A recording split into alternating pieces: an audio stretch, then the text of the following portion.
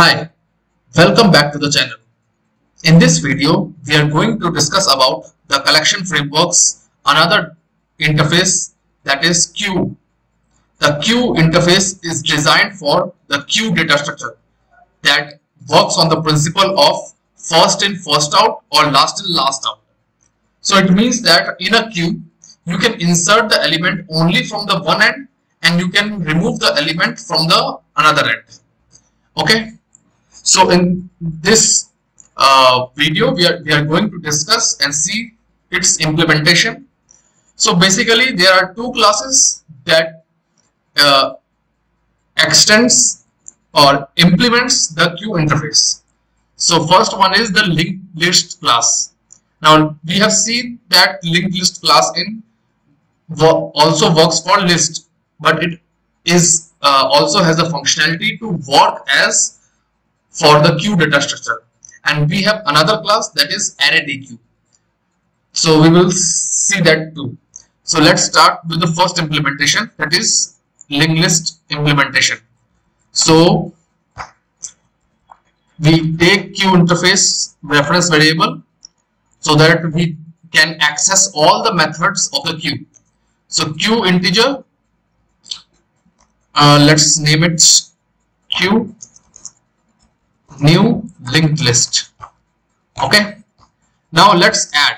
Now while adding the elements into it, there are two methods. One is add method and second is offer.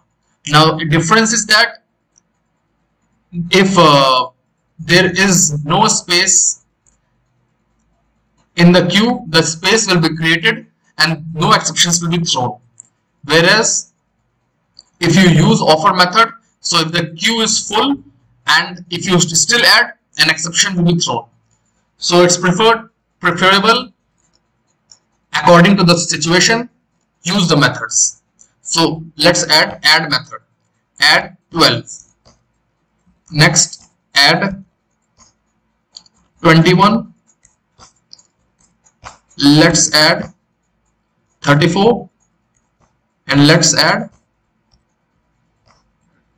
65. Okay, now if print this queue, let's see what we get. So we have got 12, 21, 34, 65. Now this may seem like similar as list, but we have to use the functionalities of queue. So this is the first thing that we have printed the queue. Now there is one method known as peek. So it's queue.peek. Now peek method just provides the information of the element that is present at the first end of the queue. Okay, so we can assign this as I, and if we print this, we get 12. So 12 was added at first, so we get the first element that is added at first. There is one more method which is known as queue.poll. Now what does this poll method does? Poll method retrieves the element and removes from it. So basically, now if you, after invoking this method, if you print queue, you will see now it is 21, 34, 65. So you see that first 12 is removed. So because why 12 is removed first? Because 12 is getting added first. So we add 12 first, therefore we remove the 12 first. So you cannot access or you cannot remove any element or add any element other than from the start. It will get appended like that. Okay, great. So moving on, there are similar methods for queue. One is element. Now element method also is same as peek, but it will throw exception if the queue is empty. Okay, and there is one more method which is similar to poll, and that is remove. Now this will is also same as poll, it will also remove it. But if queue is empty, it will throw the exception. So you have to remember these three things. It's not that we cannot use these methods, it's just that it depends on our requirement. If our requirement is such that we have to restrict the user once the queue is full, then we can use offer. We can use the offer method. If our requirement is no, if the queue is full, we want to increase the size of the queue so that more elements can come, then we use add method. So this is similar. Okay, now let's see another implementation of queue, and that is queue. Let's take off integer. Queue equal to new array dequeue. Now array dequeue has the same methods as we have seen above. Now why I'm just stating this one, though it has some functionality different, but it contains most of the functionalities of the queue it has. So it has queue.add. We can add methods like 12, we can add 43, and we can add 36, okay, and we can add 90. Now we can print it, so we get array dequeue 12, 43, 36 and 90. Okay, I just comment it out so that now you can easily see the result. Okay, so 12, 43, 36 and 90. You can see that we have inserted this in the queue. Now it also has the same method if you see the library. Now you may wonder whether you have to remember these methods. No, basically you have to understand all the data structures that how they work and what are some of the basic operations on them. The collection framework, the library is there for you. You don't have to memorize it. You just have to understand how things work. Okay. So in the previous two videos also, you just have to understand how list works, how set works. And here you have to understand, we are understanding how the queue works and what are its different way of implementation.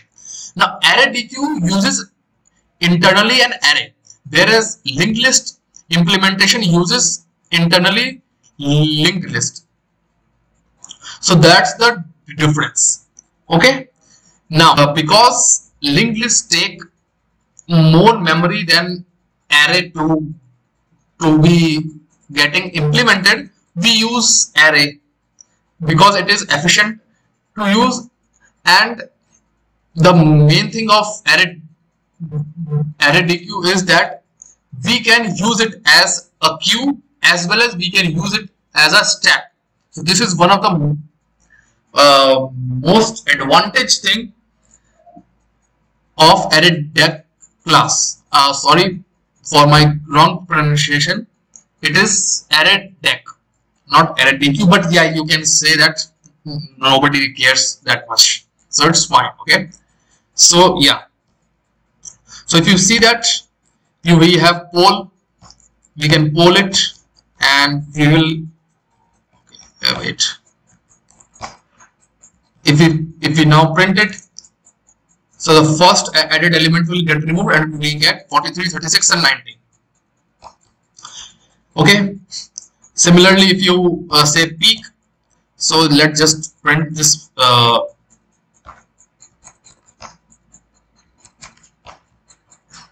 okay, if you print it, we get 43 because the peak just retrieves the element or just displays the element at the top of the or at the end of the queue, right? So these are the various methods that are present. More methods are there. If you see the library, you will get it. So all these are standard methods which are present here. Now you may ask, how can we use it as stack? So we will discuss stack in another video, and then we will use array deck class to implement the stack data structure. For now we have seen how queue data structure works. Now one thing you may be seeing in the last two videos as well as this, we are not using for each loop or any loop to iterate the elements. So we will cover the topic of iterating elements in the collection framework separately, because we have a lot of methods to iterate and we have a lot of various ways in which we can iterate the elements depending on what our requirement is and what version of Java we are using. Okay, so I hope you have understood this queue data structure and its implementation, and you have got a basic idea of what the queue is and how it works. Okay, in the upcoming videos we will cover more interfaces with respect to the collection framework. Till then, bye.